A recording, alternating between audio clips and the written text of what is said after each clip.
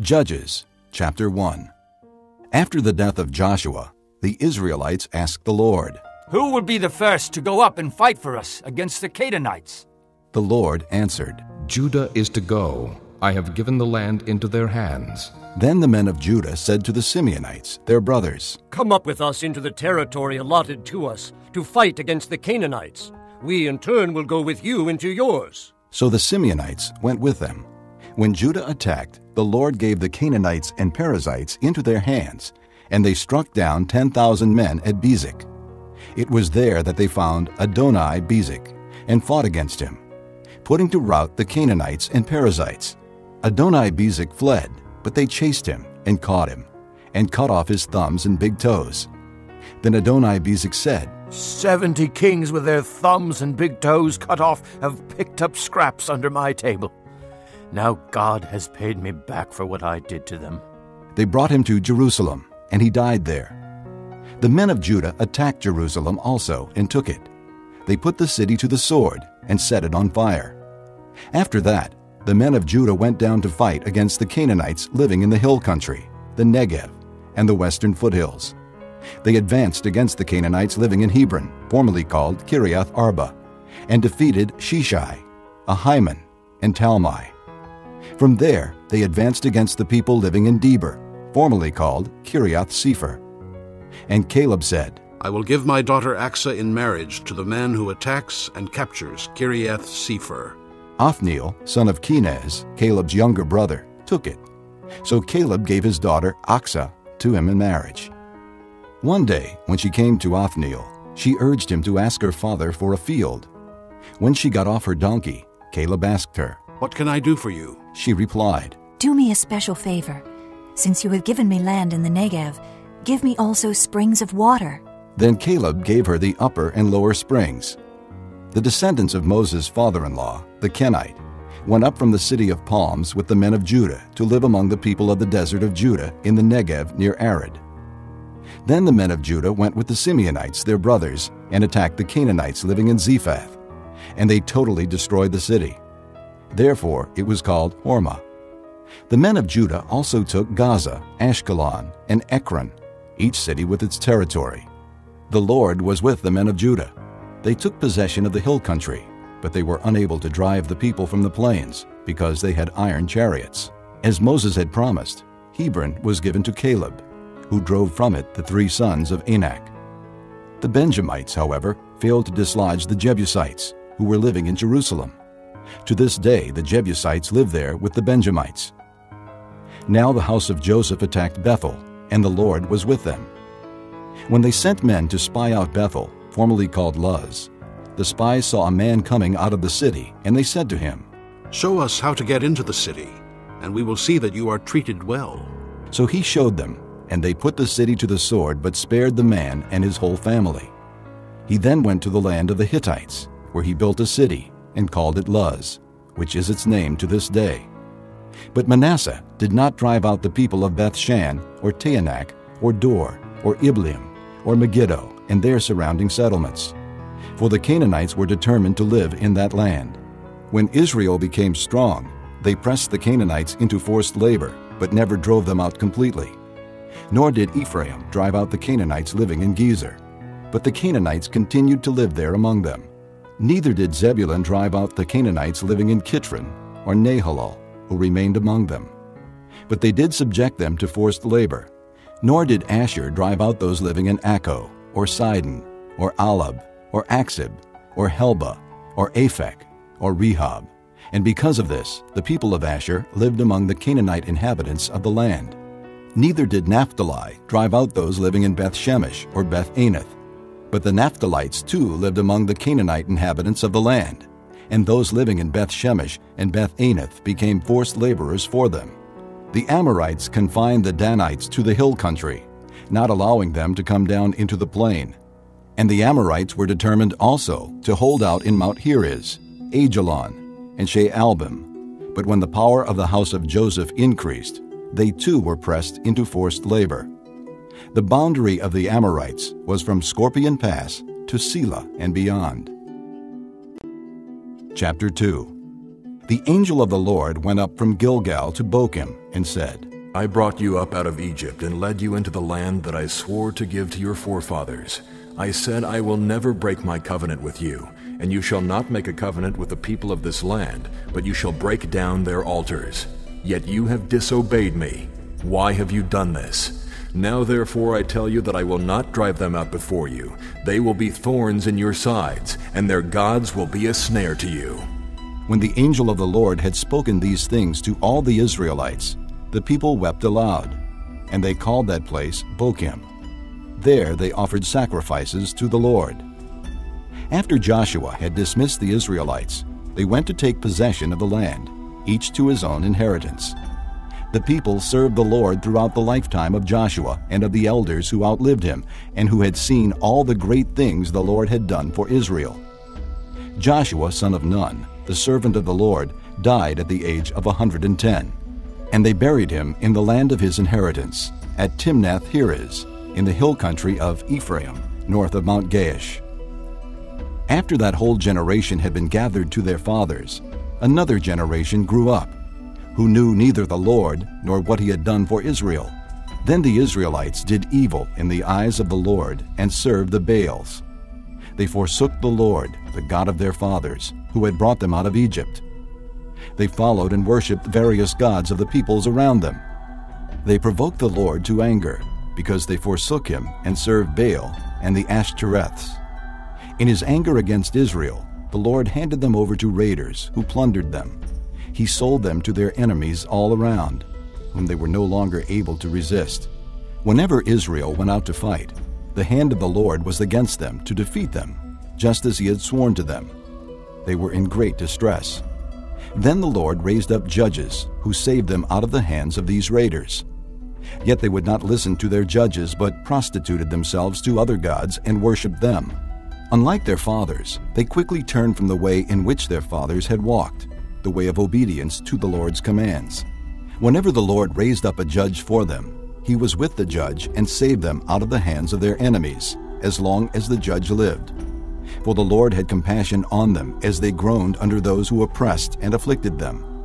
But when the judge died, the people returned to ways even more corrupt than those of their fathers, following other gods and serving and worshiping them.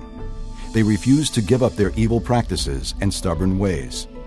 Therefore, the Lord was very angry with Israel and said, Because this nation has violated the covenant that I laid down for their forefathers, and has not listened to me, I will no longer drive out before them any of the nations Joshua left when he died. I will use them to test Israel, and see whether they will keep the way of the Lord, and walk in it as their forefathers did. The Lord had allowed those nations to remain. He did not drive them out at once by giving them into the hands of Joshua. Chapter 3. These are the nations the Lord left to test all those Israelites who had not experienced any of the wars in Canaan. He did this only to teach warfare to the descendants of the Israelites who had not had previous battle experience. The 5 rulers of the Philistines, all the Canaanites, the Sidonians, and the Hivites living in the Lebanon mountains from Mount Baal-Hermon to Lebo-Hamath. They were left to test the Israelites to see whether they would obey the Lord's commands, which he had given their forefathers through Moses.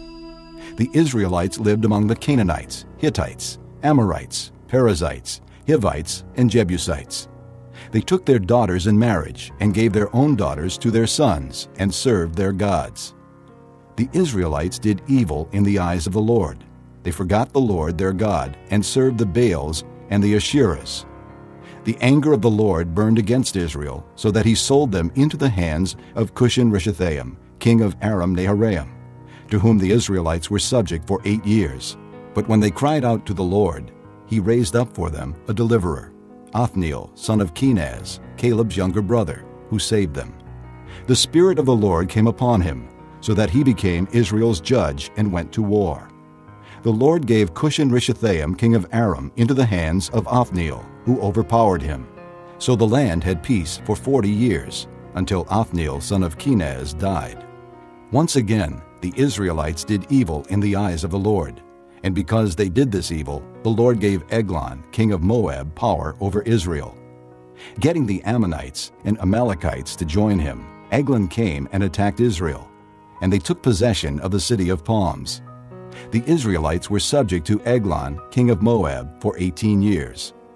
Again the Israelites cried out to the Lord, and he gave them a deliverer, Ehud, a left-handed man, the son of Gera, the Benjamite. The Israelites sent him with tribute to Eglon, king of Moab. Now Ehud had made a double-edged sword about 1.5 feet long, which he strapped to his right thigh under his clothing. He presented the tribute to Eglon, king of Moab, who was a very fat man. After Ehud had presented the tribute, he sent on their way the men who had carried it. At the idols near Gilgal, he himself turned back and said, I have a secret message for you, O king. The king said, Quiet! And all his attendants left him. Ehud then approached him while he was sitting alone in the upper room of his summer palace and said, I have a message from God for you. As the king rose from his seat, Ehud reached with his left hand, drew the sword from his right thigh, and plunged it into the king's belly. Even the handle sank in after the blade, which came out his back. Ehud did not pull the sword out, and the fat closed in over it. Then Ehud went out to the porch. He shut the doors of the upper room behind him and locked them. After he had gone, the servants came and found the doors of the upper room locked. They said, He must be relieving himself in the inner room of the house. They waited to the point of embarrassment, but when he did not open the doors of the room, they took a key and unlocked them. There they saw their lord fallen to the floor, dead. While they waited, Ehud got away. He passed by the idols and escaped to Seirah. When he arrived there, he blew a trumpet in the hill country of Ephraim, and the Israelites went down with him from the hills, with him leading them. Follow me, he ordered. For the Lord has given Moab, your enemy, into your hands. So they followed him down, and taking possession of the fords of the Jordan that led to Moab, they allowed no one to cross over. At that time they struck down about 10,000 Moabites, all vigorous and strong. Not a man escaped. That day Moab was made subject to Israel, and the land had peace for 80 years. After Ehud came Shamgar, son of Anath, who struck down 600 Philistines with an ox goad. He too saved Israel. Chapter 4. After Ehud died, the Israelites once again did evil in the eyes of the Lord. So the Lord sold them into the hands of Jabin, a king of Canaan, who reigned in Hazor. The commander of his army was Sisera, who lived in Harosheth-Hagoyim. Because he had 900 iron chariots and had cruelly oppressed the Israelites for 20 years, they cried to the Lord for help. Deborah, a prophetess, the wife of Lapidoth, was leading Israel at that time. She held court under the palm of Deborah between Ramah and Bethel in the hill country of Ephraim, and the Israelites came to her to have their disputes decided. She sent for Barak, son of Abinoam from Kedesh in Naphtali, and said to him, The Lord, the God of Israel, commands you, Go, take with you 10,000 men of Naphtali and Zebulun, and lead the way to Mount Tabor. I will lure Sisera, the commander of Jabin's army with his chariots and his troops, to the Kishon River and give him into your hands. Barak said to her, If you go with me, I will go. But if you don't go with me, I won't go. Very well, Deborah said. I will go with you. But because of the way you are going about this, the honor will not be yours, for the Lord will hand Sisera over to a woman. So Deborah went with Barak to Kedesh, where he summoned Zebulun and Naphtali. 10,000 men followed him, and Deborah also went with him. Now Heber the Kenite had left the other Kenites, the descendants of Hobab, Moses' brother-in-law, and pitched his tent by the great tree in Zaananim, near Kedesh. When they told Sisera that Barak, son of Abinoam, had gone up to Mount Tabor, Sisera gathered together his 900 iron chariots and all the men with him, from Harosheth-Hagoyim to the Kishon River. Then Deborah said to Barak, Go! This is the day the Lord has given Sisera into your hands. Has not the Lord gone ahead of you? So Barak went down Mount Tabor, followed by 10,000 men. At Barak's advance, the Lord routed Sisera and all his chariots and army by the sword, and Sisera abandoned his chariot and fled on foot. But Barak pursued the chariots and army as far as Harosheth-Hagoyim. All the troops of Sisera fell by the sword. Not a man was left. Sisera, however, fled on foot to the tent of Jael, the wife of Heber the Kenite, because there were friendly relations between Jabin king of Hazor and the clan of Heber the Kenite. Jael went out to meet Sisera and said to him, "Come, my lord, come right in. Don't be afraid." So he entered her tent, and she put a covering over him. "I'm thirsty," he said. "Please give me some water." She opened a skin of milk, gave him a drink, and covered him up. "Stand in the doorway of the tent," he told her. "If someone comes by and asks you, 'Is anyone here?' say no." But Jael, Heber's wife, picked up a tent peg and a hammer and went quietly to him while he lay fast asleep, exhausted. She drove the peg through his temple into the ground, and he died. Barak came by in pursuit of Sisera, and Jael went out to meet him. "Come," she said. "I will show you the man you're looking for." So he went in with her, and there lay Sisera with the tent peg through his temple, dead.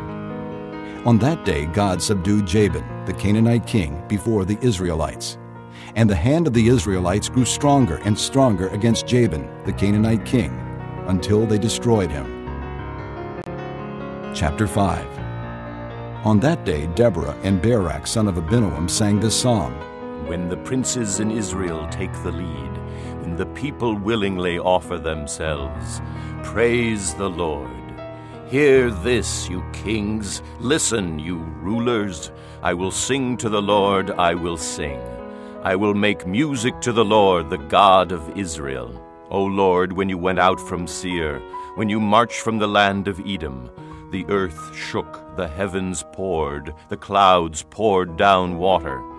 The mountains quaked before the Lord, the one of Sinai, before the Lord, the God of Israel.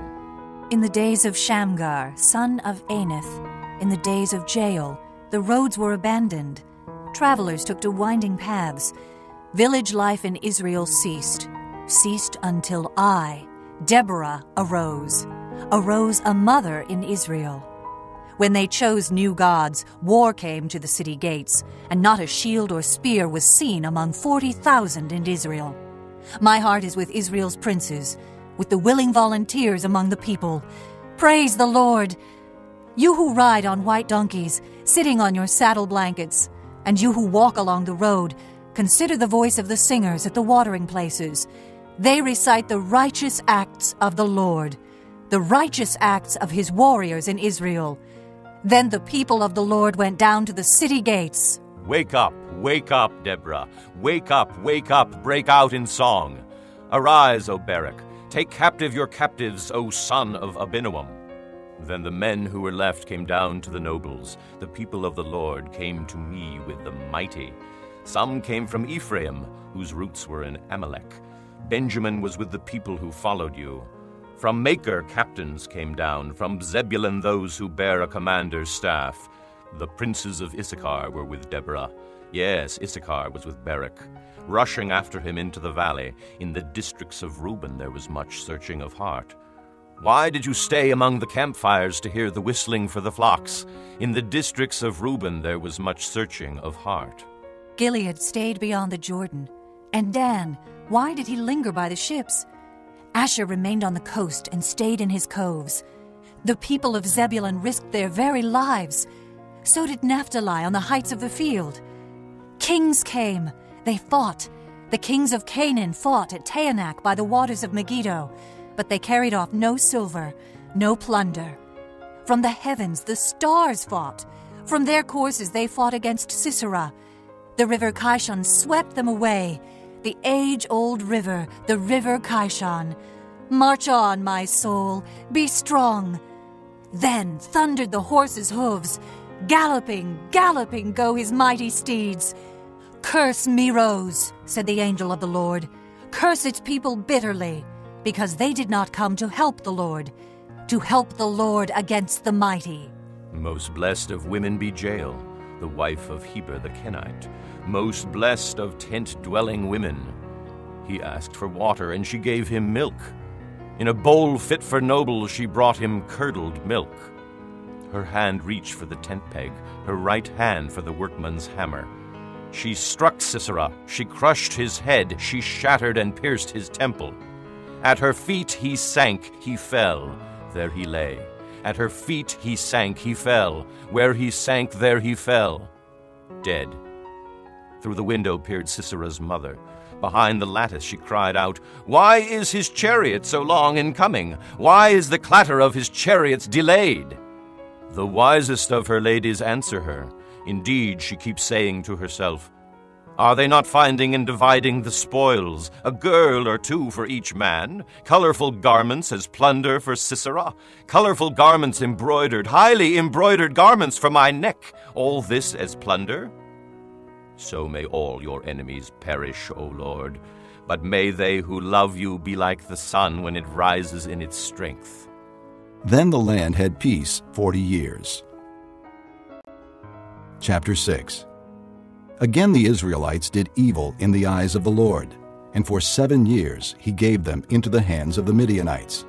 Because the power of Midian was so oppressive, the Israelites prepared shelters for themselves in mountain clefts, caves, and strongholds. Whenever the Israelites planted their crops, the Midianites, Amalekites, and other eastern peoples invaded the country. They camped on the land and ruined the crops all the way to Gaza, and did not spare a living thing for Israel, neither sheep nor cattle nor donkeys. They came up with their livestock in their tents like swarms of locusts. It was impossible to count the men and their camels. They invaded the land to ravage it. Midian so impoverished the Israelites that they cried out to the Lord for help. When the Israelites cried to the Lord because of Midian, he sent them a prophet who said, "This is what the Lord, the God of Israel, says. I brought you up out of Egypt, out of the land of slavery. I snatched you from the power of Egypt and from the hand of all your oppressors. I drove them from before you and gave you their land. I said to you, I am the Lord your God. Do not worship the gods of the Amorites in whose land you live. But you have not listened to me." The angel of the Lord came and sat down under the oak in Ophrah that belonged to Joash the Abiezrite, where his son Gideon was threshing wheat in a winepress to keep it from the Midianites. When the angel of the Lord appeared to Gideon, he said, "The Lord is with you, mighty warrior." "But, sir," Gideon replied, "if the Lord is with us, why has all this happened to us? Where are all his wonders that our fathers told us about when they said, 'Did not the Lord bring us up out of Egypt?' But now the Lord has abandoned us and put us into the hand of Midian." The Lord turned to him and said, "Go in the strength you have, and save Israel out of Midian's hand. Am I not sending you?" "But Lord," Gideon asked, "how can I save Israel? My clan is the weakest in Manasseh, and I am the least in my family." The Lord answered, "I will be with you, and you will strike down all the Midianites together." Gideon replied, "If now I have found favor in your eyes, give me a sign that it is really you talking to me. Please do not go away until I come back and bring my offering and set it before you." And the Lord said, "I will wait until you return." Gideon went in, prepared a young goat, and from an ephah of flour he made bread without yeast. Putting the meat in a basket and its broth in a pot, he brought them out and offered them to him under the oak. The angel of God said to him, "Take the meat and the unleavened bread, place them on this rock, and pour out the broth." And Gideon did so. With the tip of the staff that was in his hand, the angel of the Lord touched the meat and the unleavened bread. Fire flared from the rock, consuming the meat and the bread, and the angel of the Lord disappeared. When Gideon realized that it was the angel of the Lord, he exclaimed, "Ah, sovereign Lord, I have seen the angel of the Lord face to face." But the Lord said to him, "Peace, do not be afraid. You are not going to die." So Gideon built an altar to the Lord there and called it, "The Lord is Peace." To this day it stands in Ophrah of the Abiezrites. That same night the Lord said to him, "Take the second bull from your father's herd, the one 7 years old. Tear down your father's altar to Baal, and cut down the Asherah pole beside it. Then build a proper kind of altar to the Lord your God on the top of this height, using the wood of the Asherah pole that you cut down. Offer the second bull as a burnt offering." So Gideon took 10 of his servants and did as the Lord told him. But because he was afraid of his family and the men of the town, he did it at night rather than in the daytime. In the morning when the men of the town got up, there was Baal's altar, demolished, with the Asherah pole beside it cut down, and the second bull sacrificed on the newly built altar. They asked each other. Who did this? When they carefully investigated, they were told, Gideon, son of Joash, did it. The men of the town demanded of Joash, Bring out your son. He must die, because he has broken down Baal's altar and cut down the Asherah pole beside it. But Joash replied to the hostile crowd around him, Are you going to plead Baal's cause? Are you trying to save him? Whoever fights for him shall be put to death by morning. If Baal really is a god, he can defend himself when someone breaks down his altar. So that day they called Gideon Jerubbaal, saying, Let Baal contend with him. because he broke down Baal's altar. Now all the Midianites, Amalekites, and other eastern peoples joined forces and crossed over the Jordan and camped in the valley of Jezreel. Then the Spirit of the Lord came upon Gideon, and he blew a trumpet, summoning the Abiezrites to follow him. He sent messengers throughout Manasseh, calling them to arms, and also into Asher, Zebulun, and Naphtali, so that they too went up to meet them. Gideon said to God, If you will save Israel by my hand as you have promised, look, I will place a wool fleece on the threshing floor. If there is dew only on the fleece and all the ground is dry, then I will know that you will save Israel by my hand as you said. And that is what happened. Gideon rose early the next day. He squeezed the fleece and wrung out the dew, a bowl full of water. Then Gideon said to God, Do not be angry with me. Let me make just one more request. Allow me one more test with the fleece. This time, make the fleece dry and the ground covered with dew. That night God did so. Only the fleece was dry. All the ground was covered with dew. Chapter 7. Early in the morning, Jerubbaal, that is Gideon, and all his men camped at the spring of Harod. The camp of Midian was north of them in the valley near the hill of Moreh. The Lord said to Gideon, You have too many men for me to deliver Midian into their hands. In order that Israel may not boast against me that her own strength has saved her, announce now to the people, anyone who trembles with fear may turn back and leave Mount Gilead. So 22,000 men left, while 10,000 remained. But the Lord said to Gideon, There are still too many men. Take them down to the water, and I will sift them for you there. If I say, This one shall go with you, he shall go. But if I say, This one shall not go with you, he shall not go. So Gideon took the men down to the water. There the Lord told him, Separate those who lap the water with their tongues like a dog, from those who kneel down to drink. 300 men lapped with their hands to their mouths. All the rest got down on their knees to drink. The Lord said to Gideon, With the 300 men that lapped, I will save you and give the Midianites into your hands. Let all the other men go, each to his own place. So Gideon sent the rest of the Israelites to their tents, but kept the 300, who took over the provisions and trumpets of the others. Now the camp of Midian lay below him in the valley. During that night the Lord said to Gideon, Get up, go down against the camp, because I am going to give it into your hands. If you are afraid to attack, go down to the camp with your servant Purah, and listen to what they are saying. Afterward, you will be encouraged to attack the camp. So he and Purah, his servant, went down to the outposts of the camp. The Midianites, the Amalekites, and all the other eastern peoples had settled in the valley, thick as locusts. Their camels could no more be counted than the sand on the seashore. Gideon arrived just as a man was telling a friend his dream. I had a dream, he was saying. A round loaf of barley bread came tumbling into the Midianite camp. It struck the tent with such force that the tent overturned and collapsed. His friend responded, This can be nothing other than the sword of Gideon, son of Joash, the Israelite. God has given the Midianites and the whole camp into his hands. When Gideon heard the dream and its interpretation, he worshipped God. He returned to the camp of Israel and called out, Get up! The Lord has given the Midianite camp into your hands. Dividing the 300 men into 3 companies, he placed trumpets and empty jars in the hands of all of them, with torches inside. Watch me, he told them. Follow my lead. When I get to the edge of the camp, do exactly as I do. When I and all who are with me blow our trumpets, then from all around the camp blow yours and shout, For the Lord and for Gideon. Gideon and the 100 men with him reached the edge of the camp at the beginning of the middle watch, just after they had changed the guard. They blew their trumpets and broke the jars that were in their hands. The 3 companies blew the trumpets and smashed the jars.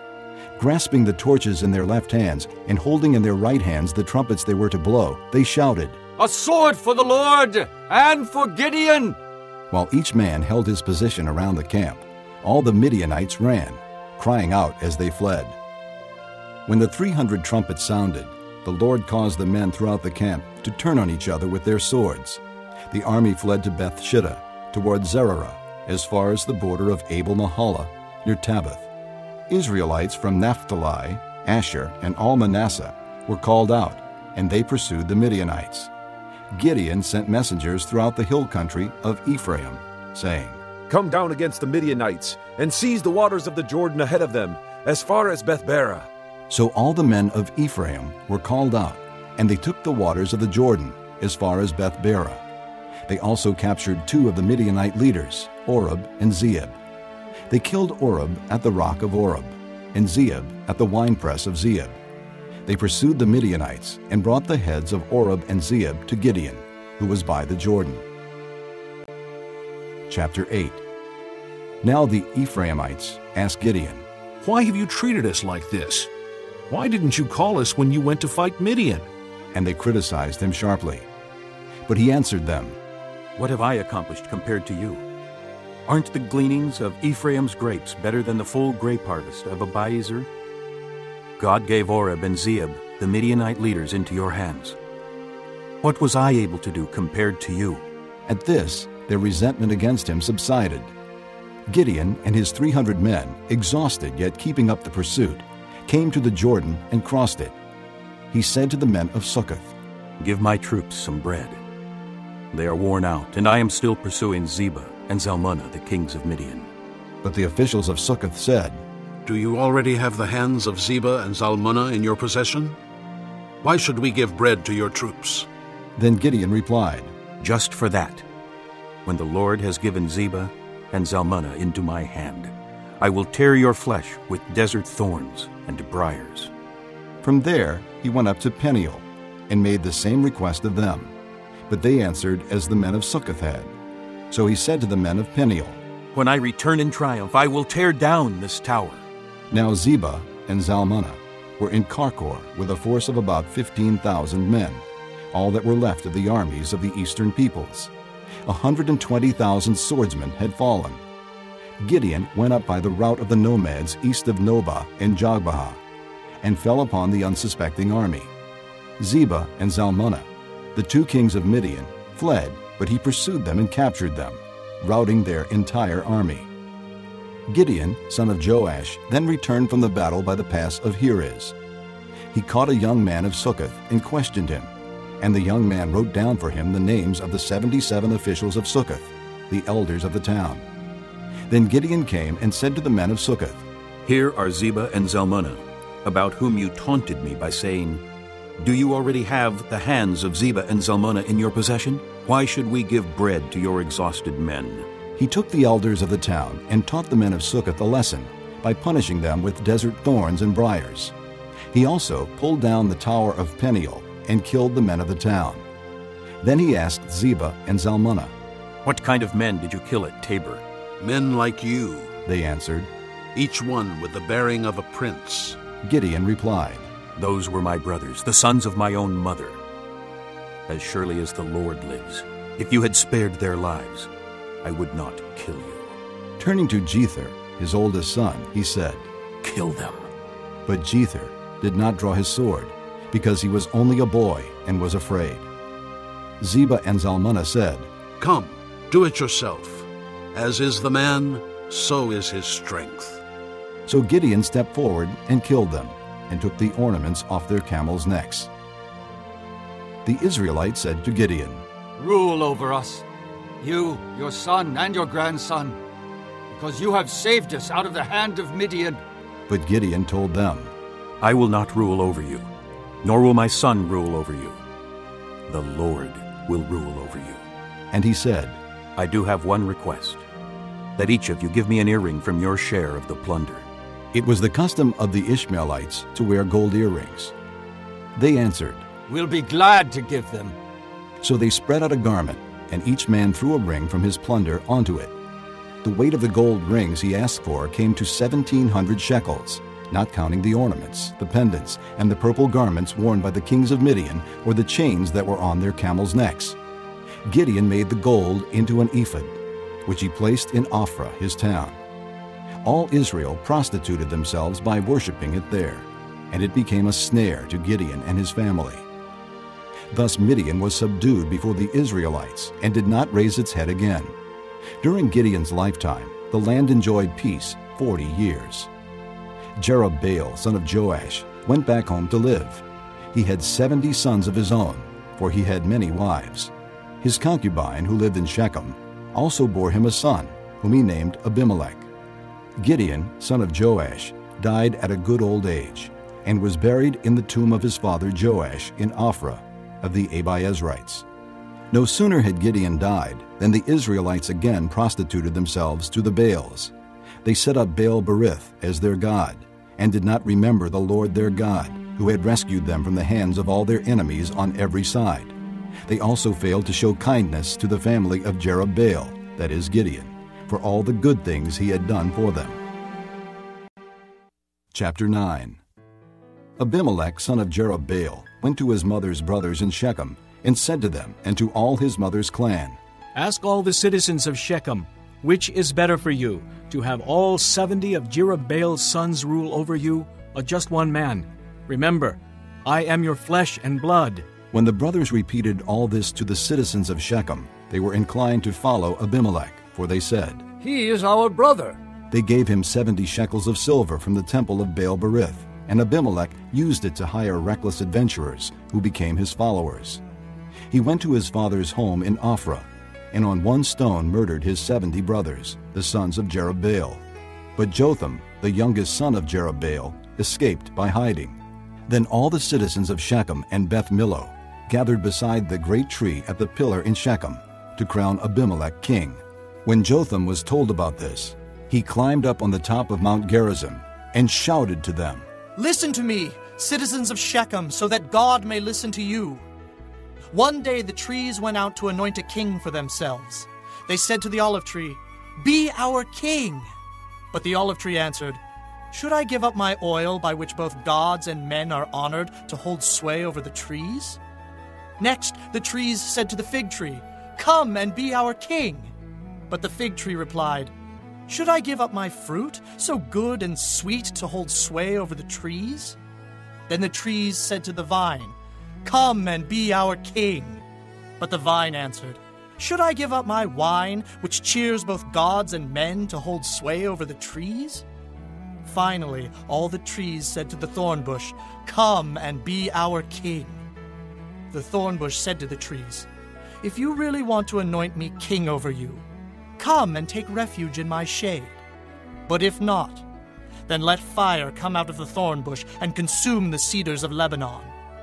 Now if you have acted honorably and in good faith when you made Abimelech king, and if you have been fair to Jerubbaal and his family, and if you have treated him as he deserves, and to think that my father fought for you, risked his life to rescue you from the hand of Midian, but today you have revolted against my father's family, murdered his 70 sons on a single stone, and made Abimelech, the son of his slave girl, king over the citizens of Shechem because he is your brother. If then you have acted honorably and in good faith toward Jerubbaal and his family today, may Abimelech be your joy, and may you be his too. But if you have not, let fire come out from Abimelech and consume you, citizens of Shechem and Beth Millo. And let fire come out from you, citizens of Shechem and Beth Millo, and consume Abimelech." Then Jotham fled, escaping to Beer, and he lived there because he was afraid of his brother Abimelech. After Abimelech had governed Israel 3 years, God sent an evil spirit between Abimelech and the citizens of Shechem, who acted treacherously against Abimelech. God did this in order that the crime against Jerubbaal's 70 sons, the shedding of their blood, might be avenged on their brother Abimelech and on the citizens of Shechem, who had helped him murder his brothers. In opposition to him, these citizens of Shechem set men on the hilltops to ambush and rob everyone who passed by. And this was reported to Abimelech. Now Gaal, son of Ebed, moved with his brothers into Shechem, and its citizens put their confidence in him. After they had gone out into the fields and gathered the grapes and trodden them, they held a festival in the temple of their God. While they were eating and drinking, they cursed Abimelech. Then Gaal, son of Ebed, said, Who is Abimelech, and who is Shechem, that we should be subject to him? Isn't he Jerubbaal's son, and isn't Zebul his deputy? Serve the men of Hamor, Shechem's father. Why should we serve Abimelech? If only this people were under my command, then I would get rid of him. I would say to Abimelech, Call out your whole army. When Zebul, the governor of the city, heard what Gaal, son of Ebed, said, he was very angry. Under cover he sent messengers to Abimelech, saying, Gaal, son of Ebed, and his brothers have come to Shechem, and are stirring up the city against you. Now then, during the night, you and your men should come and lie in wait in the fields. In the morning, at sunrise, advance against the city. When Gaal and his men come out against you, do whatever your hand finds to do. So Abimelech and all his troops set out by night, and took up concealed positions near Shechem in 4 companies. Now Gaal, son of Ebed, had gone out and was standing at the entrance to the city gate, just as Abimelech and his soldiers came out from their hiding place. When Gaal saw them, he said to Zebul, Look, people are coming down from the tops of the mountains. Zebul replied, You mistake the shadows of the mountains for men. But Gaal spoke up again, Look, people are coming down from the center of the land, and a company is coming from the direction of the soothsayer's tree. Then Zebul said to him, Where is your big talk now, you who said, Who is Abimelech that we should be subject to him? Aren't these the men you ridiculed? Go out and fight them. So Gaal led out the citizens of Shechem and fought Abimelech. Abimelech chased him, and many fell wounded in the flight, all the way to the entrance to the gate. Abimelech stayed in Aramah, and Zebul drove Gaal and his brothers out of Shechem. The next day the people of Shechem went out to the fields, and this was reported to Abimelech. So he took his men, divided them into 3 companies, and set an ambush in the fields. When he saw the people coming out of the city, he rose to attack them. Abimelech and the companies with him rushed forward to a position at the entrance to the city gate. Then 2 companies rushed upon those in the fields and struck them down. All that day Abimelech pressed his attack against the city until he had captured it and killed its people. Then he destroyed the city and scattered salt over it. On hearing this, the citizens in the tower of Shechem went into the stronghold of the temple of El-Berith. When Abimelech heard that they had assembled there, he and all his men went up Mount Zalmon. He took an axe and cut off some branches, which he lifted to his shoulders. He ordered the men with him, Quick, do what you have seen me do. So all the men cut branches and followed Abimelech. They piled them against the stronghold and set it on fire over the people inside. So all the people in the tower of Shechem, about 1,000 men and women, also died. Next, Abimelech went to Thebez and besieged it and captured it. Inside the city, however, was a strong tower, to which all the men and women, all the people of the city, fled. They locked themselves in and climbed up on the tower roof. Abimelech went to the tower and stormed it. But as he approached the entrance to the tower to set it on fire, a woman dropped an upper millstone on his head and cracked his skull. Hurriedly, he called to his armor-bearer, Draw your sword and kill me, so that they can't say, A woman killed him. So his servant ran him through, and he died. When the Israelites saw that Abimelech was dead, they went home. Thus God repaid the wickedness that Abimelech had done to his father by murdering his 70 brothers. God also made the men of Shechem pay for all their wickedness. The curse of Jotham, son of Jerubbaal, came on them. Chapter 10. After the time of Abimelech, a man of Issachar, Tola, son of Puah, the son of Dodo, rose to save Israel. He lived in Shamer, in the hill country of Ephraim. He led Israel 23 years. Then he died, and was buried in Shamer. He was followed by Jair of Gilead, who led Israel 22 years.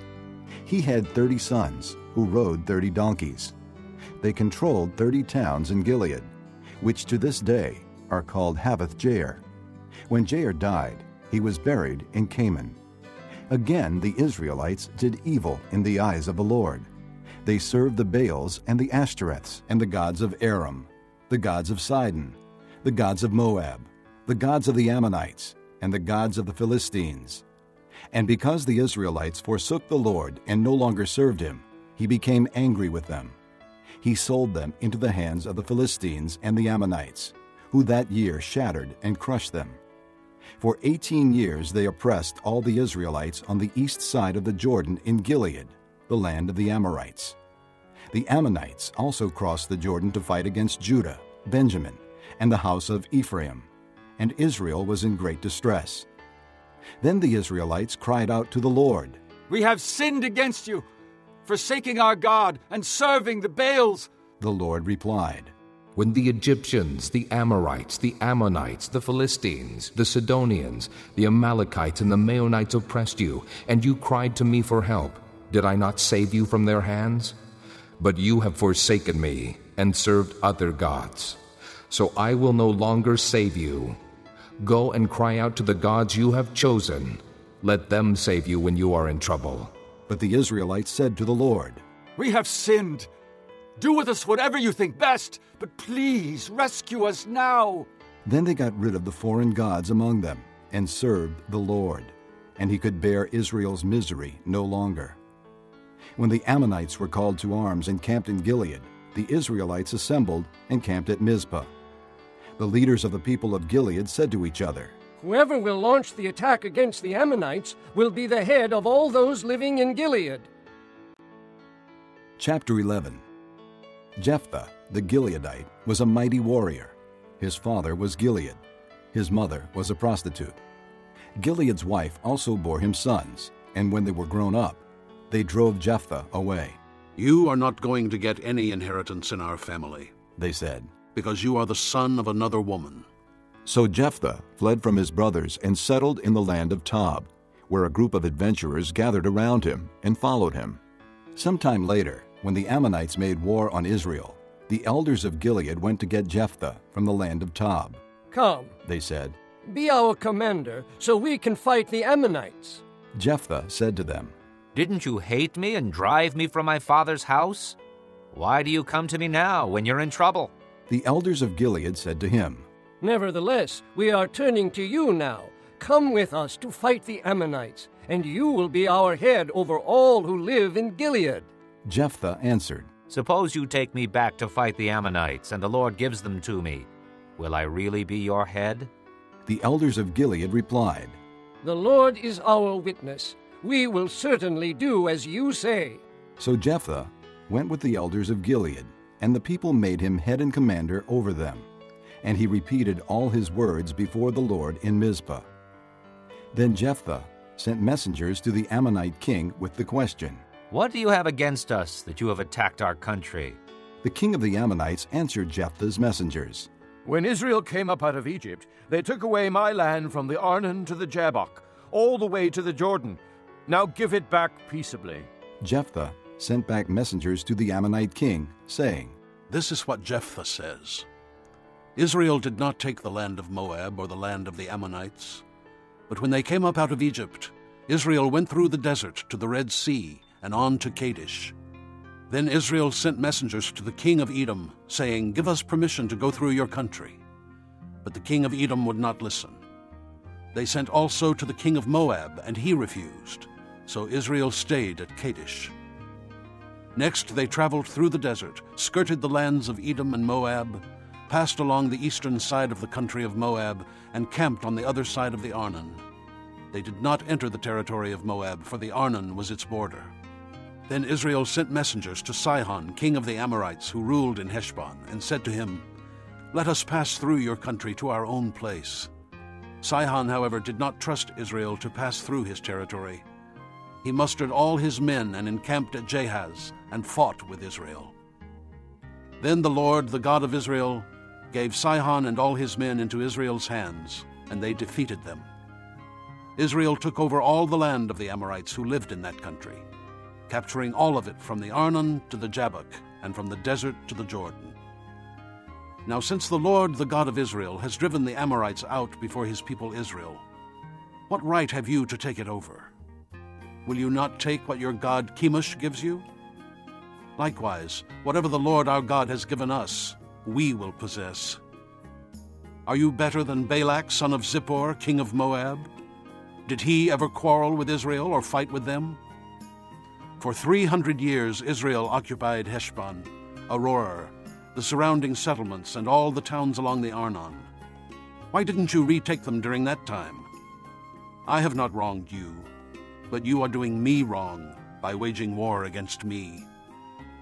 Let the Lord, the judge, decide the dispute this day between the Israelites and the Ammonites." The king of Ammon, however, paid no attention to the message Jephthah sent him. Then the Spirit of the Lord came upon Jephthah. He crossed Gilead and Manasseh, passed through Mizpah of Gilead, and from there he advanced against the Ammonites. And Jephthah made a vow to the Lord. "If you give the Ammonites into my hands, whatever comes out of the door of my house to meet me when I return in triumph from the Ammonites will be the Lord's, and I will sacrifice it as a burnt offering." Then Jephthah went over to fight the Ammonites, and the Lord gave them into his hands. He devastated 20 towns from Aroer to the vicinity of Minnith, as far as Abel-keramim. Thus Israel subdued Ammon. When Jephthah returned to his home in Mizpah, who should come out to meet him but his daughter, dancing to the sound of tambourines? She was an only child. Except for her, he had neither son nor daughter. When he saw her, he tore his clothes and cried, "Oh, my daughter, you have made me miserable and wretched, because I have made a vow to the Lord that I cannot break." "My father," she replied, "you have given your word to the Lord. Do to me just as you promised, now that the Lord has avenged you of your enemies, the Ammonites. But grant me this one request," she said. "Give me 2 months to roam the hills and weep with my friends, because I will never marry." "You may go," he said. And he let her go for 2 months. She and the girls went into the hills and wept because she would never marry. After the 2 months, she returned to her father, and he did to her as he had vowed. And she was a virgin. From this comes the Israelite custom that each year the young women of Israel go out for 4 days to commemorate the daughter of Jephthah the Gileadite. Chapter 12. The men of Ephraim called out their forces, crossed over to Zaphon, and said to Jephthah, "Why did you go to fight the Ammonites without calling us to go with you? We're going to burn down your house over your head." Jephthah answered, "I and my people were engaged in a great struggle with the Ammonites, and although I called, you didn't save me out of their hands. When I saw that you wouldn't help, I took my life in my hands and crossed over to fight the Ammonites, and the Lord gave me the victory over them. Now, why have you come up today to fight me?" Jephthah then called together the men of Gilead and fought against Ephraim. The Gileadites struck them down because the Ephraimites had said, "You Gileadites are renegades from Ephraim and Manasseh." The Gileadites captured the fords of the Jordan leading to Ephraim, and whenever a survivor of Ephraim said, "Let me cross over," the men of Gilead asked him, "Are you an Ephraimite?" If he replied, "No," they said, "All right, say Shibboleth." If he said, "Sibboleth," because he could not pronounce the word correctly, they seized him and killed him at the fords of the Jordan. 42,000 Ephraimites were killed at that time. Jephthah led Israel 6 years. Then Jephthah the Gileadite died and was buried in a town in Gilead. After him, Ibzan of Bethlehem led Israel. He had 30 sons and 30 daughters. He gave his daughters away in marriage to those outside his clan, and for his sons he brought in 30 young women as wives from outside his clan. Ibzan led Israel 7 years. Then Ibzan died and was buried in Bethlehem. After him, Elon the Zebulunite led Israel 10 years. Then Elon died and was buried in Ajalon in the land of Zebulun. After him, Abdon, son of Hillel, from Pirathon, led Israel. He had 40 sons and 30 grandsons who rode on 70 donkeys. He led Israel 8 years. Then Abdon, son of Hillel, died and was buried at Pirathon in Ephraim, in the hill country of the Amalekites. Chapter 13. Again the Israelites did evil in the eyes of the Lord. So the Lord delivered them into the hands of the Philistines for 40 years. A certain man of Zorah named Manoah from the clan of the Danites, had a wife who was sterile and remained childless. The angel of the Lord appeared to her and said, You are sterile and childless, but you are going to conceive and have a son. Now see to it that you drink no wine or other fermented drink, and that you do not eat anything unclean, because you will conceive and give birth to a son. No razor may be used on his head, because the boy is to be a Nazirite, set apart to God from birth, and he will begin the deliverance of Israel from the hands of the Philistines. Then the woman went to her husband and told him, A man of God came to me. He looked like an angel of God, very awesome. I didn't ask him where he came from, and he didn't tell me his name. But he said to me, You will conceive and give birth to a son. Now then, drink no wine or other fermented drink, and do not eat anything unclean, because the boy will be a Nazirite of God from birth until the day of his death. Then Manoah prayed to the Lord, O Lord, I beg you, let the man of God you sent to us come again to teach us how to bring up the boy who is to be born. God heard Manoah, and the angel of God came again to the woman while she was out in the field. But her husband Manoah was not with her. The woman hurried to tell her husband, He's here, the man who appeared to me the other day. Manoah got up and followed his wife. When he came to the man, he said, Are you the one who talked to my wife? I am, he said. So Manoah asked him, When your words are fulfilled, what is to be the rule for the boy's life and work? The angel of the Lord answered, Your wife must do all that I have told her. She must not eat anything that comes from the grapevine, nor drink any wine or other fermented drink, nor eat anything unclean. She must do everything I have commanded her. Manoah said to the angel of the Lord, We would like you to stay until we prepare a young goat for you. The angel of the Lord replied, Even though you detain me, I will not eat any of your food. But if you prepare a burnt offering, offer it to the Lord. Manoah did not realize that it was the angel of the Lord. Then Manoah inquired of the angel of the Lord, What is your name, so that we may honor you when your word comes true? He replied, Why do you ask my name? It is beyond understanding. Then Manoah took a young goat, together with the grain offering, and sacrificed it on a rock to the Lord. And the Lord did an amazing thing while Manoah and his wife watched. As the flame blazed up from the altar toward heaven, the angel of the Lord ascended in the flame. Seeing this, Manoah and his wife fell with their faces to the ground. When the angel of the Lord did not show himself again to Manoah and his wife, Manoah realized that it was the angel of the Lord. We are doomed to die, he said to his wife. We have seen God. But his wife answered, If the Lord had meant to kill us, he would not have accepted a burnt offering and grain offering from our hands, nor shown us all these things, or now told us this. The woman gave birth to a boy and named him Samson. He grew, and the Lord blessed him. And the Spirit of the Lord began to stir him while he was in Mahanadan, between Zorah and Eshtaol. Chapter 14. Samson went down to Timnah and saw there a young Philistine woman. When he returned, he said to his father and mother, I have seen a Philistine woman in Timnah. Now get her for me as my wife. His father and mother replied, Isn't there an acceptable woman among your relatives, or among all our people? Must you go to the uncircumcised Philistines to get a wife? But Samson said to his father, Get her for me. She's the right one for me.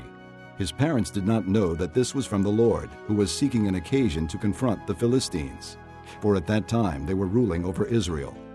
Samson went down to Timnah together with his father and mother. As they approached the vineyards of Timnah, suddenly a young lion came roaring toward him.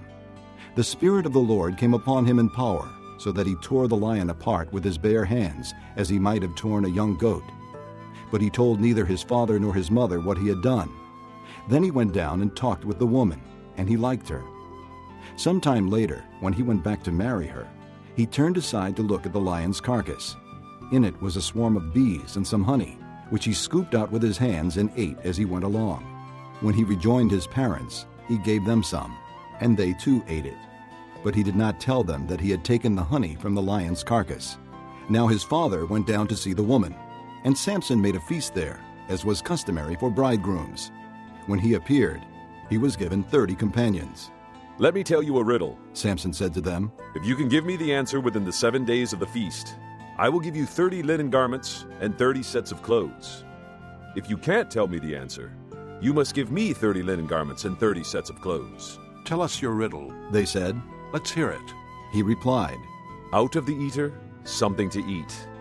Out of the strong, something sweet. For 3 days they could not give the answer. On the 4th day, they said to Samson's wife, Coax your husband into explaining the riddle for us, or we will burn you and your father's household to death. Did you invite us here to rob us? Then Samson's wife threw herself on him, sobbing, You hate me. You don't really love me. You've given my people a riddle, but you haven't told me the answer. I haven't even explained it to my father or mother, he replied. So why should I explain it to you? She cried the whole 7 days of the feast. So on the 7th day he finally told her, because she continued to press him. She in turn explained the riddle to her people. Before sunset on the 7th day, the men of the town said to him, What is sweeter than honey? What is stronger than a lion? Samson said to them, If you had not plowed with my heifer, you would not have solved my riddle. Then the Spirit of the Lord came upon him in power. He went down to Ashkelon, struck down 30 of their men, stripped them of their belongings, and gave their clothes to those who had explained the riddle. Burning with anger, he went up to his father's house, and Samson's wife was given to the friend who had attended him at his wedding. Chapter 15. Later on, at the time of wheat harvest, Samson took a young goat and went to visit his wife. He said, I'm going to my wife's room. But her father would not let him go in. I was so sure you thoroughly hated her, he said, that I gave her to your friend. Isn't her younger sister more attractive? Take her instead. Samson said to them, This time I have a right to get even with the Philistines. I will really harm them. So he went out and caught 300 foxes and tied them tail to tail in pairs. He then fastened a torch to every pair of tails, lit the torches, and let the foxes loose in the standing grain of the Philistines. He burned up the shocks and standing grain, together with the vineyards and olive groves. When the Philistines asked, Who did this? They were told, Samson, the Timnite's son-in-law, because his wife was given to his friend. So the Philistines went up and burned her and her father to death. Samson said to them, Since you've acted like this, I won't stop until I get my revenge on you. He attacked them viciously and slaughtered many of them. Then he went down and stayed in a cave in the rock of Etam. The Philistines went up and camped in Judah, spreading out near Lehi. The men of Judah asked, Why have you come to fight us? We have come to take Samson prisoner, they answered, to do to him as he did to us.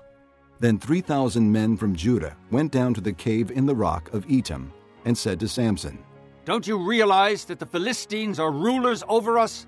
What have you done to us? He answered, I merely did to them what they did to me. They said to him, We've come to tie you up and hand you over to the Philistines. Samson said, Swear to me that you won't kill me yourselves. Agreed, they answered. We will only tie you up and hand you over to them. We will not kill you. So they bound him with 2 new ropes and led him up from the rock. As he approached Lehi, the Philistines came toward him shouting. The Spirit of the Lord came upon him in power. The ropes on his arms became like charred flax, and the bindings dropped from his hands. Finding a fresh jawbone of a donkey, he grabbed it and struck down 1,000 men. Then Samson said, With the donkey's jawbone, I have made donkeys of them. With the donkey's jawbone, I have killed 1,000 men. When he finished speaking, he threw away the jawbone, and the place was called Ramoth Lehi. Because he was very thirsty, he cried out to the Lord, You have given your servant this great victory. Must I now die of thirst and fall into the hands of the uncircumcised? Then God opened up the hollow place in Lehi, and water came out of it. When Samson drank, his strength returned, and he revived. So the spring was called En-Hakkore, and it is still there in Lehi. Samson led Israel for 20 years in the days of the Philistines. Chapter 16. One day Samson went to Gaza, where he saw a prostitute. He went in to spend the night with her. The people of Gaza were told, Samson is here! So they surrounded the place and lay in wait for him all night at the city gate. They made no move during the night, saying, At dawn we'll kill him. But Samson lay there only until the middle of the night. Then he got up and took hold of the doors of the city gate, together with the 2 posts, and tore them loose, bar and all. He lifted them to his shoulders and carried them to the top of the hill that faces Hebron. Some time later, he fell in love with a woman in the valley of Sorek, whose name was Delilah. The rulers of the Philistines went to her and said, "See if you can lure him into showing you the secret of his great strength, and how we can overpower him, so we may tie him up and subdue him. Each one of us will give you 1,100 shekels of silver." So Delilah said to Samson, "Tell me the secret of your great strength, and how you can be tied up and subdued." Samson answered her, "If anyone ties me with 7 fresh thongs that have not been dried, I'll become as weak as any other man." Then the rulers of the Philistines brought her 7 fresh thongs that had not been dried, and she tied him with them. With men hidden in the room, she called to him, "Samson, the Philistines are upon you." But he snapped the thongs as easily as a piece of string snaps when it comes close to a flame. So the secret of his strength was not discovered. Then Delilah said to Samson, "You've made a fool of me. You lied to me. Come now, tell me, how can you be tied?" He said, "If anyone ties me securely with new ropes that have never been used, I'll become as weak as any other man." So Delilah took new ropes and tied him with them. Then, with men hidden in the room, she called to him, "Samson, the Philistines are upon you." But he snapped the ropes off his arms as if they were threads. Delilah then said to Samson, "Until now you have been making a fool of me and lying to me. Tell me, how can you be tied?" He replied, "If you weave the 7 braids of my head into the fabric on the loom and tighten it with the pin, I'll become as weak as any other man." So while he was sleeping, Delilah took the 7 braids of his head, wove them into the fabric, and tightened it with the pin. Again she called to him, "Samson, the Philistines are upon you." He awoke from his sleep and pulled up the pin and the loom with the fabric. Then she said to him, "How can you say I love you when you won't confide in me? This is the 3rd time you have made a fool of me and haven't told me the secret of your great strength." With such nagging, she prodded him day after day until he was tired to death. So he told her everything. "No razor has ever been used on my head," he said, "because I have been a Nazirite set apart to God since birth. If my head were shaved, my strength would leave me, and I would become as weak as any other man." When Delilah saw that he had told her everything, she sent word to the rulers of the Philistines, "Come back once more. He has told me everything." So the rulers of the Philistines returned with the silver in their hands. Having put him to sleep on her lap, she called a man to shave off the 7 braids of his hair, and so began to subdue him. And his strength left him. Then she called, "Samson, the Philistines are upon you." He awoke from his sleep and thought, "I'll go out as before and shake myself free." But he did not know that the Lord had left him. Then the Philistines seized him, gouged out his eyes, and took him down to Gaza. Binding him with bronze shackles, they set him to grinding in the prison. But the hair on his head began to grow again after it had been shaved. Now the rulers of the Philistines assembled to offer a great sacrifice to Dagon their god and to celebrate, saying, "Our God has delivered Samson, our enemy, into our hands." When the people saw him, they praised their God, saying, "Our God has delivered our enemy into our hands, the one who laid waste our land and multiplied our slain." While they were in high spirits, they shouted, "Bring out Samson to entertain us." So they called Samson out of the prison, and he performed for them. When they stood him among the pillars, Samson said to the servant who held his hand, "Put me where I can feel the pillars that support the temple, so that I may lean against them." Now the temple was crowded with men and women.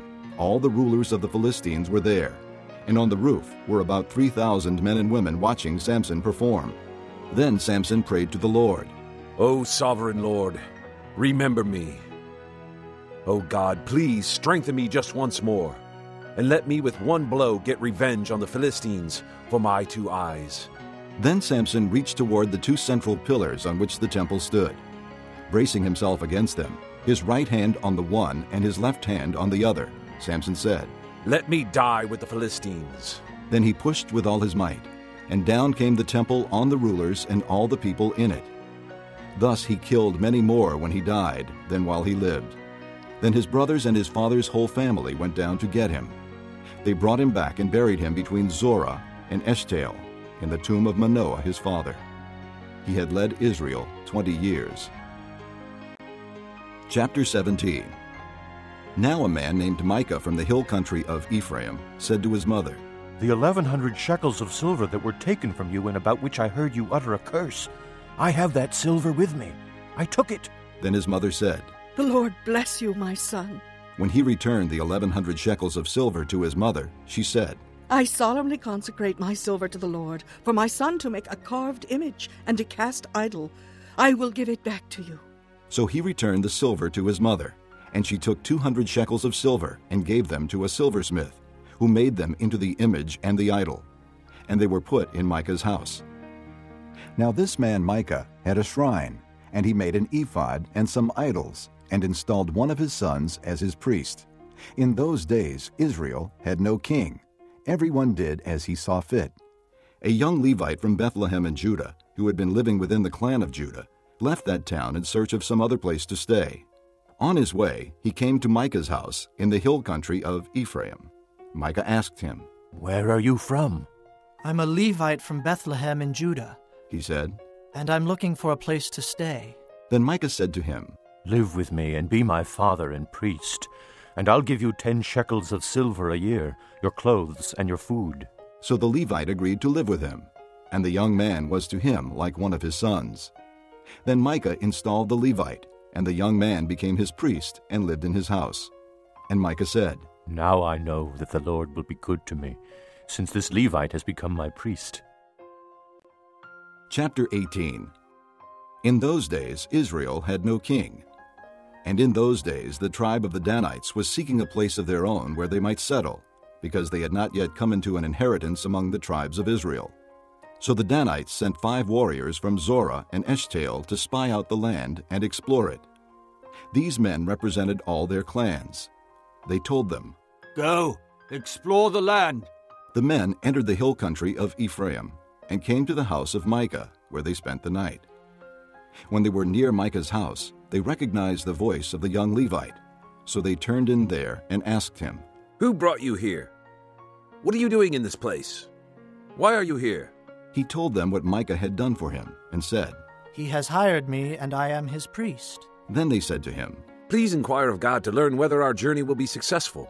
The priest answered them, "Go in peace. Your journey has the Lord's approval." So the 5 men left and came to Laish, where they saw that the people were living in safety, like the Sidonians, unsuspecting and secure. And since their land lacked nothing, they were prosperous. Also, they lived a long way from the Sidonians and had no relationship with anyone else. When they returned to Zorah and Eshtaol, their brothers asked them, "How did you find things?" They answered, "Come on, let's attack them. We have seen that the land is very good. Aren't you going to do something? Don't hesitate to go there and take it over. When you get there, you will find an unsuspecting people in a spacious land that God has put into your hands, a land that lacks nothing whatever." Then 600 men from the clan of the Danites, armed for battle, set out from Zorah and Eshtaol. On their way, they set up camp near Kiriath-Jearim in Judah. This is why the place west of Kiriath-Jearim is called Mahanadan to this day. From there, they went on to the hill country of Ephraim and came to Micah's house.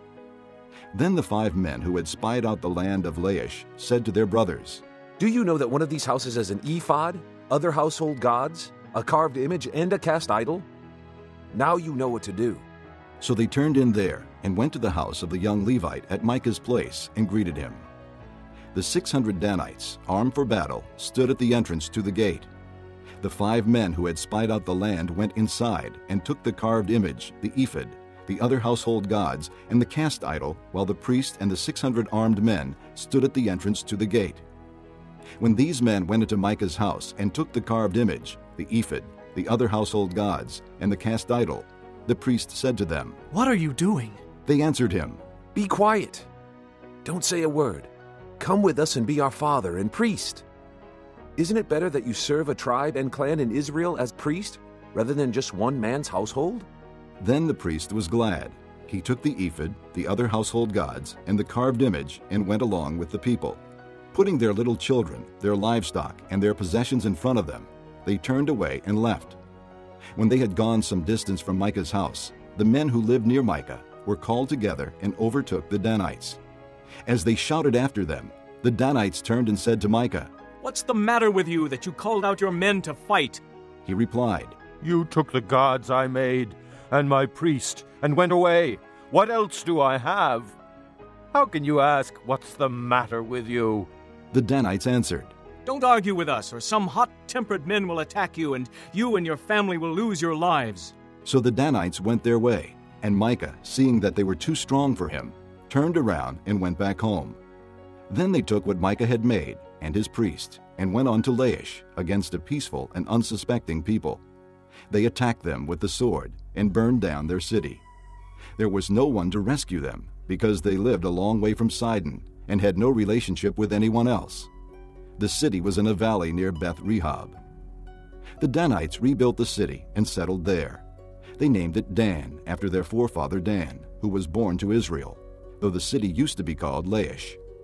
There, the Danites set up for themselves the idols, and Jonathan, son of Gershom, the son of Moses, and his sons were priests for the tribe of Dan until the time of the captivity of a land. They continued to use the idols Micah had made, all the time the house of God was in Shiloh. Chapter 19. In those days, Israel had no king. Now a Levite who lived in a remote area in the hill country of Ephraim took a concubine from Bethlehem in Judah. But she was unfaithful to him. She left him and went back to her father's house in Bethlehem, Judah. After she had been there 4 months, her husband went to her to persuade her to return. He had with him his servant and 2 donkeys. She took him into her father's house, and when her father saw him, he gladly welcomed him. His father-in-law, the girl's father, prevailed upon him to stay, so he remained with him 3 days, eating and drinking and sleeping there. On the 4th day, they got up early, and he prepared to leave. But the girl's father said to his son-in-law, Refresh yourself with something to eat, then you can go. So the 2 of them sat down to eat and drink together. Afterward, the girl's father said, Please stay tonight and enjoy yourself. And when the man got up to go, his father-in-law persuaded him, so he stayed there that night. On the morning of the 5th day, when he rose to go, the girl's father said, Refresh yourself. Wait till afternoon. So the 2 of them ate together.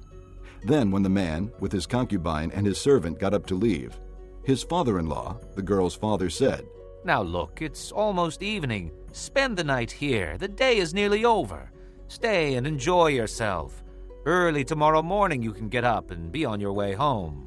But unwilling to stay another night, the man left and went toward Jebus, that is, Jerusalem, with his 2 saddled donkeys and his concubine.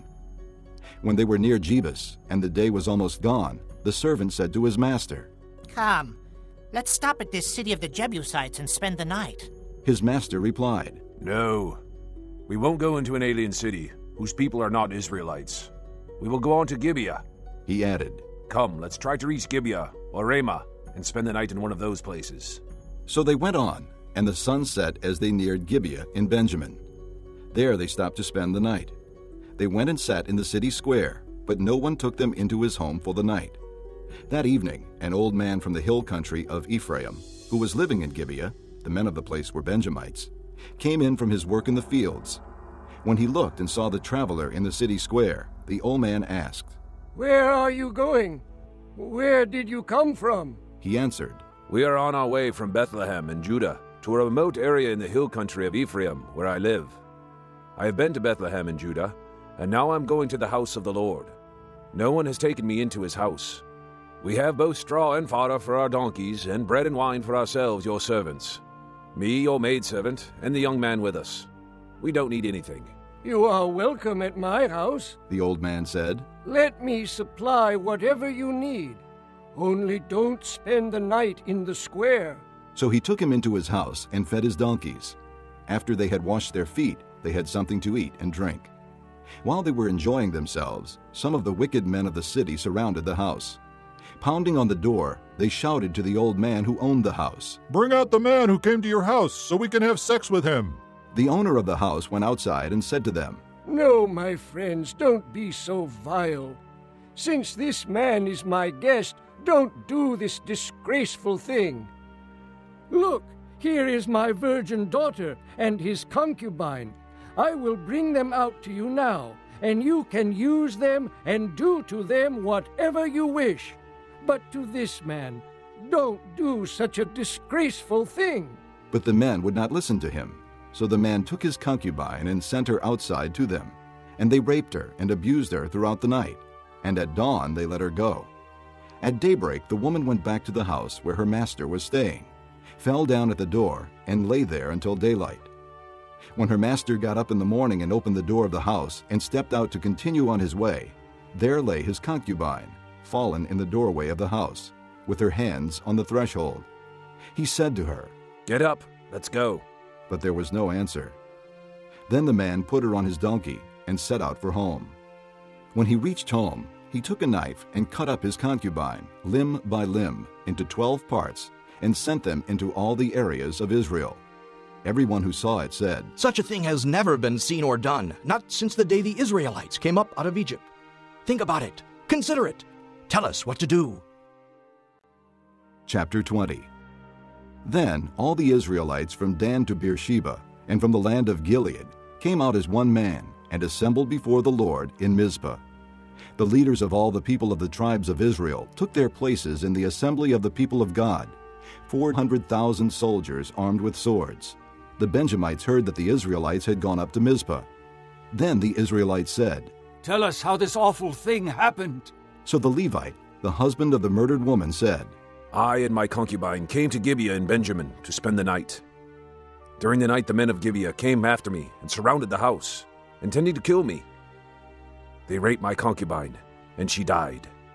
I took my concubine, cut her into pieces, and set one piece to each region of Israel's inheritance, because they committed this lewd and disgraceful act in Israel.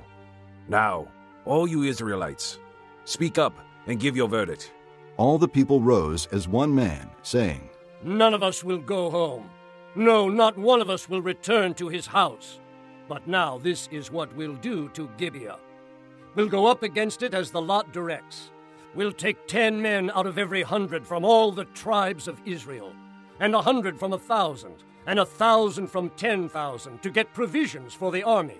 Then, when the army arrives at Gibeah in Benjamin, it can give them what they deserve for all this vileness done in Israel." So all the men of Israel got together and united as one man against the city. The tribes of Israel sent men throughout the tribe of Benjamin, saying, "What about this awful crime that was committed among you? Now surrender those wicked men of Gibeah so that we may put them to death and purge the evil from Israel." But the Benjamites would not listen to their fellow Israelites. From their towns they came together at Gibeah to fight against the Israelites. At once the Benjamites mobilized 26,000 swordsmen from their towns, in addition to 700 chosen men from those living in Gibeah. Among all these soldiers there were 700 chosen men who were left-handed, each of whom could sling a stone at a hair and not miss. Israel, apart from Benjamin, mustered 400,000 swordsmen, all of them fighting men. The Israelites went up to Bethel and inquired of God. They said, "Who of us shall go first to fight against the Benjamites?" The Lord replied, "Judah shall go first." The next morning the Israelites got up and pitched camp near Gibeah. The men of Israel went out to fight the Benjamites and took up battle positions against them at Gibeah. The Benjamites came out of Gibeah and cut down 22,000 Israelites on the battlefield that day. But the men of Israel encouraged one another and again took up their positions where they had stationed themselves the first day. The Israelites went up and wept before the Lord until evening, and they inquired of the Lord. They said, "Shall we go up again to battle against the Benjamites, our brothers?" The Lord answered, "Go up against them." Then the Israelites drew near to Benjamin the second day. This time, when the Benjamites came out from Gibeah to oppose them, they cut down another 18,000 Israelites, all of them armed with swords. Then the Israelites, all the people, went up to Bethel, and there they sat weeping before the Lord. They fasted that day until evening, and presented burnt offerings and fellowship offerings to the Lord. And the Israelites inquired of the Lord.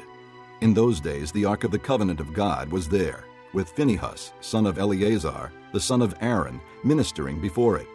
They asked, "Shall we go up again to battle with Benjamin, our brother, or not?" The Lord responded, "Go, for tomorrow I will give them into your hands." Then Israel set an ambush around Gibeah. they went up against the Benjamites on the third day and took up positions against Gibeah, as they had done before. The Benjamites came out to meet them and were drawn away from the city. They began to inflict casualties on the Israelites as before, so that about 30 men fell in the open field and on the roads, the one leading to Bethel and the other to Gibeah. While the Benjamites were saying, "We are defeating them as before," the Israelites were saying, "Let's retreat and draw them away from the city to the roads." All the men of Israel moved from their places and took up positions at Baal Tamar, and the Israelite ambush charged out of its place on the west of Gibeah. Then 10,000 of Israel's finest men made a frontal attack on Gibeah. The fighting was so heavy that the Benjamites did not realize how near disaster was. The Lord defeated Benjamin before Israel, and on that day the Israelites struck down 25,100 Benjamites, all armed with swords. Then the Benjamites saw that they were beaten. Now the men of Israel had given way before Benjamin, because they relied on the ambush they had set near Gibeah. The men who had been in ambush made a sudden dash into Gibeah, spread out, and put the whole city to the sword. The men of Israel had arranged with the ambush that they should send up a great cloud of smoke from the city, and then the men of Israel would turn in the battle. The Benjamites had begun to inflict casualties on the men of Israel, about 30, and they said, "We are defeating them as in the first battle." But when the column of smoke began to rise from the city, the Benjamites turned and saw the smoke of the whole city going up into the sky. Then the men of Israel turned on them, and the men of Benjamin were terrified, because they realized that disaster had come upon them. So they fled before the Israelites in the direction of the desert, but they could not escape the battle. And the men of Israel who came out of the towns cut them down there. They surrounded the Benjamites, chased them, and easily overran them in the vicinity of Gibeah on the east. 18,000 Benjamites fell, all of them valiant fighters. As they turned and fled toward the desert to the rock of Rimmon, the Israelites cut down 5,000 men along the roads. They kept pressing after the Benjamites as far as Gidom, and struck down 2,000 more. On that day, 25,000 Benjamite swordsmen fell, all of them valiant fighters. But 600 men turned and fled into the desert to the rock of Rimmon, where they stayed 4 months. The men of Israel went back to Benjamin and put all the towns to the sword, including the animals and everything else they found. All the towns they came across they set on fire.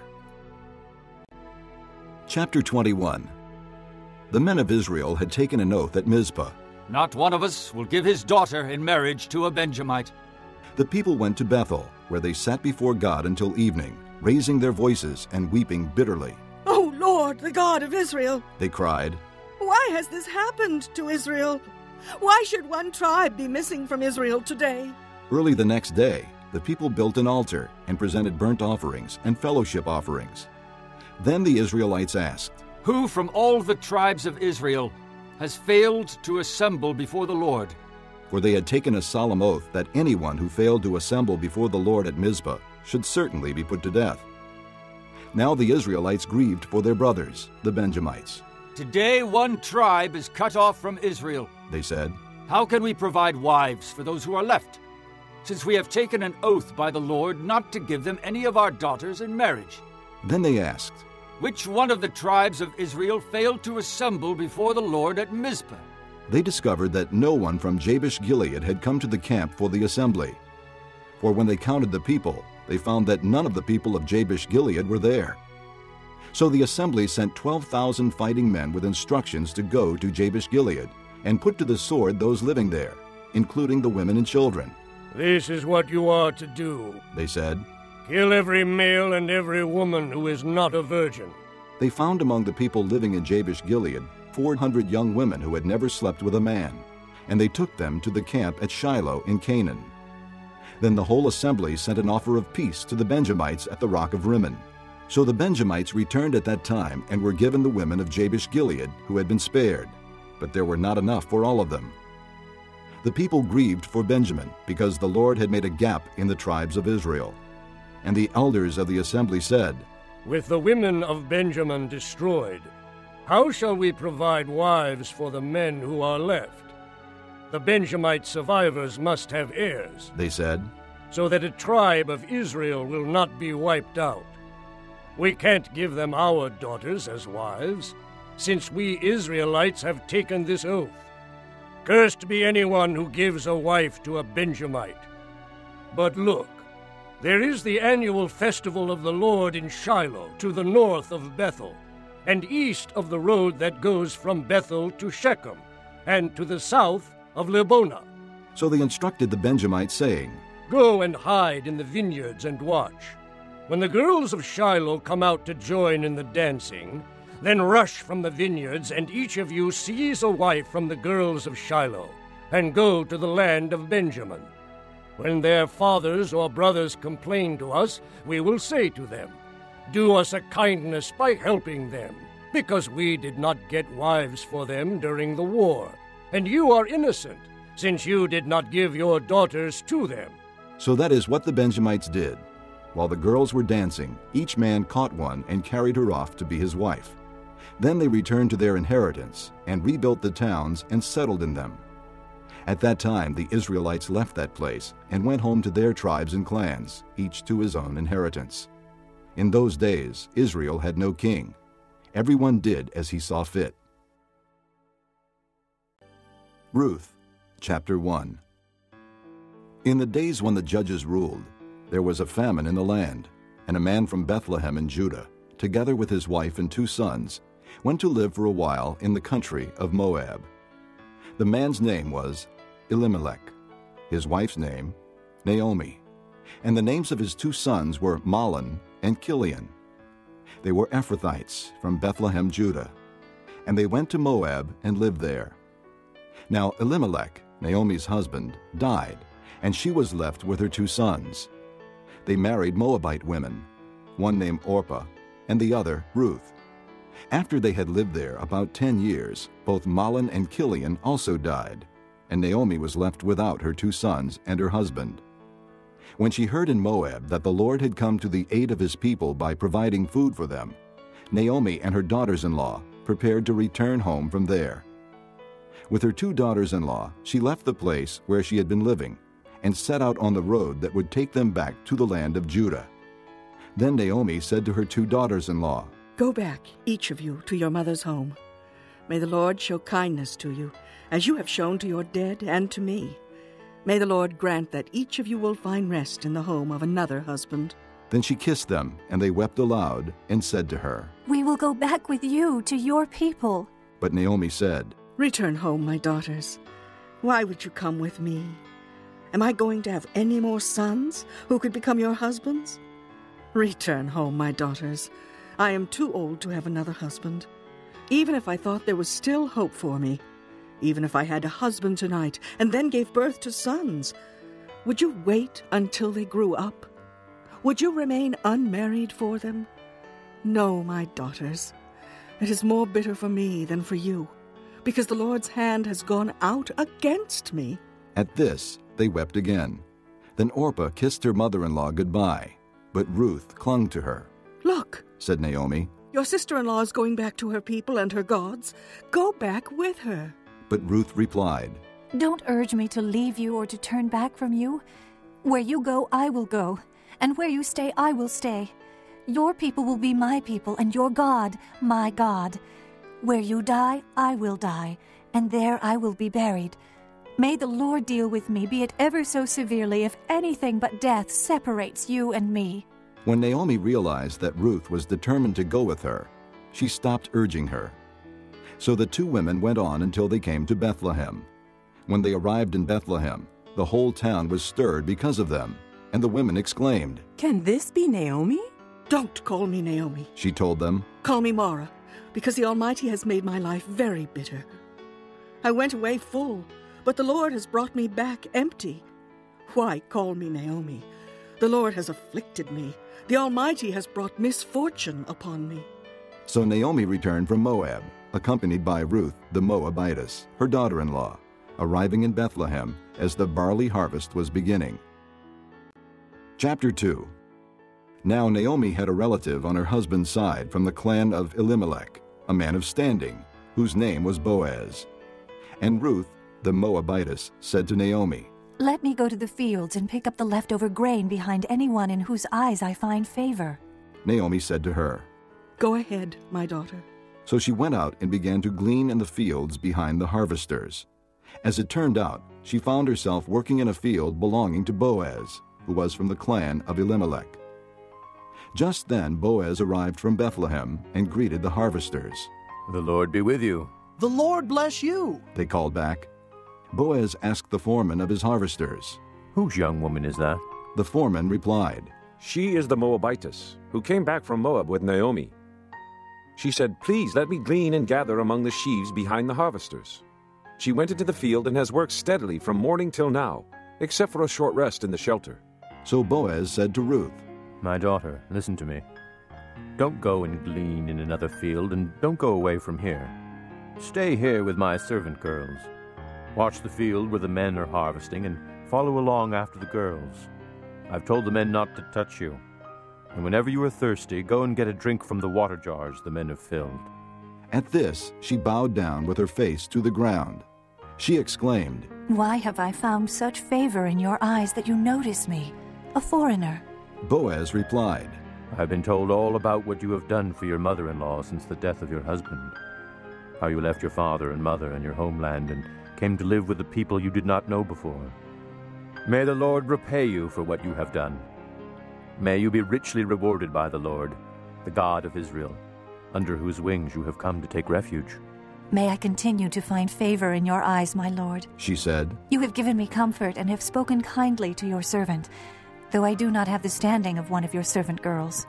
At mealtime, Boaz said to her, "Come over here. Have some bread and dip it in the wine vinegar." When she sat down with the harvesters, he offered her some roasted grain.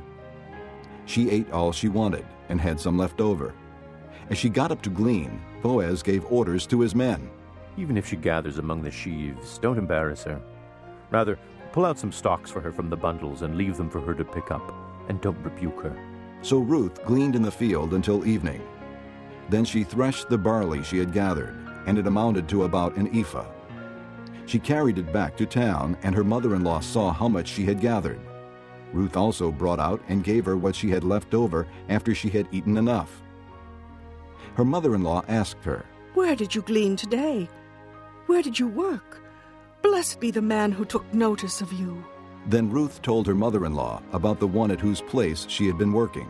"The name of the man I worked with today is Boaz," she said. "The Lord bless him," Naomi said to her daughter-in-law. "He has not stopped showing his kindness to the living and the dead." She added, "That man is our close relative. He is one of our kinsman redeemers."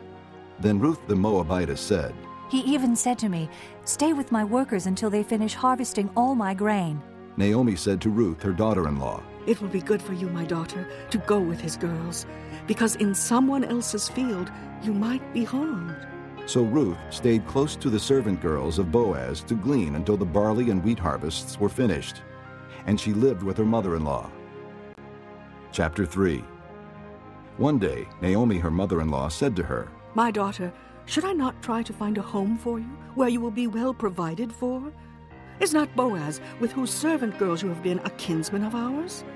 Tonight he will be winnowing barley on the threshing floor. Wash and perfume yourself, and put on your best clothes. Then go down to the threshing floor, but don't let him know you are there until he has finished eating and drinking. When he lies down, note the place where he is lying. Then go and uncover his feet and lie down. He will tell you what to do." "I will do whatever you say," Ruth answered. So she went down to the threshing floor and did everything her mother-in-law told her to do. When Boaz had finished eating and drinking and was in good spirits, he went over to lie down at the far end of the grain pile.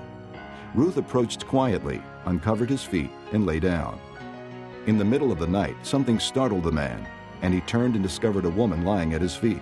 "Who are you?" he asked. "I am your servant, Ruth," she said. "Spread the corner of your garment over me, since you are a kinsman redeemer." "The Lord bless you, my daughter," he replied. "This kindness is greater than that which you showed earlier. You have not run after the younger men, whether rich or poor. And now, my daughter, don't be afraid. I will do for you all you ask. All my fellow townsmen know that you are a woman of noble character. Although it is true that I am near of kin, there is a kinsman redeemer nearer than I. Stay here for the night, and in the morning, if he wants to redeem, good. let him redeem. But if he is not willing, as surely as the Lord lives, I will do it. Lie here until morning." So she lay at his feet until morning, but got up before anyone could be recognized. And he said, "Don't let it be known that a woman came to the threshing floor." He also said, "Bring me the shawl you are wearing and hold it out." When she did so, he poured into it 6 measures of barley and put it on her. Then he went back to town. When Ruth came to her mother-in-law, Naomi asked, "How did it go, my daughter?" Then she told her everything Boaz had done for her, and added, "He gave me these 6 measures of barley, saying, 'Don't go back to your mother-in-law empty-handed.'" Then Naomi said, "Wait, my daughter, until you find out what happens, for the man will not rest until the matter is settled today." Chapter 4. Meanwhile, Boaz went up to the town gate and sat there. When the kinsman redeemer he had mentioned came along, Boaz said, "Come over here, my friend, and sit down." So he went over and sat down. Boaz took 10 of the elders of the town and said, "Sit here." And they did so. Then he said to the kinsman redeemer, "Naomi, who has come back from Moab, is selling the piece of land that belonged to our brother Elimelech.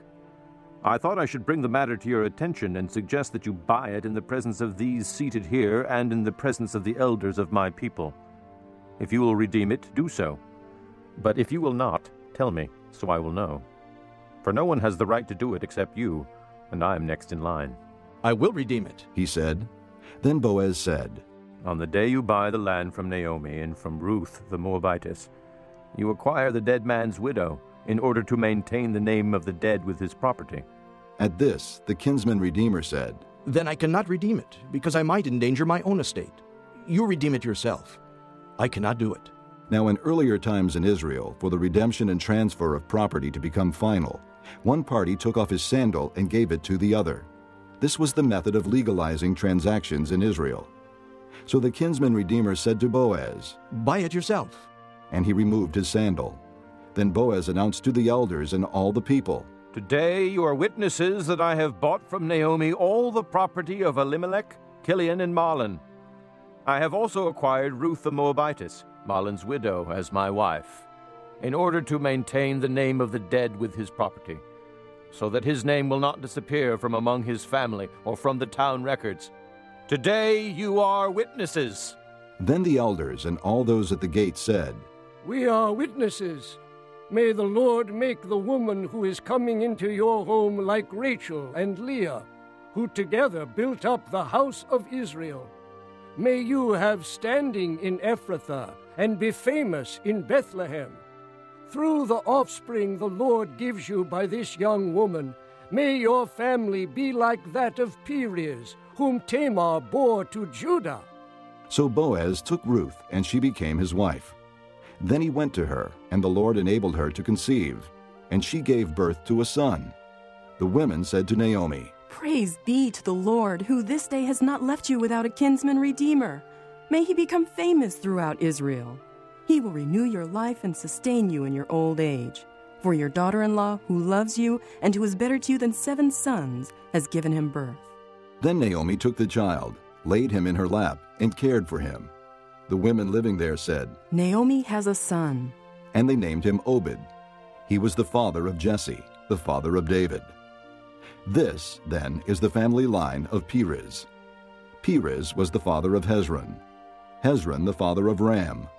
Ram the father of Amminadab. Amminadab the father of Nahshon. Nahshon the father of Salmon. Salmon the father of Boaz. Boaz the father of Obed. Obed the father of Jesse.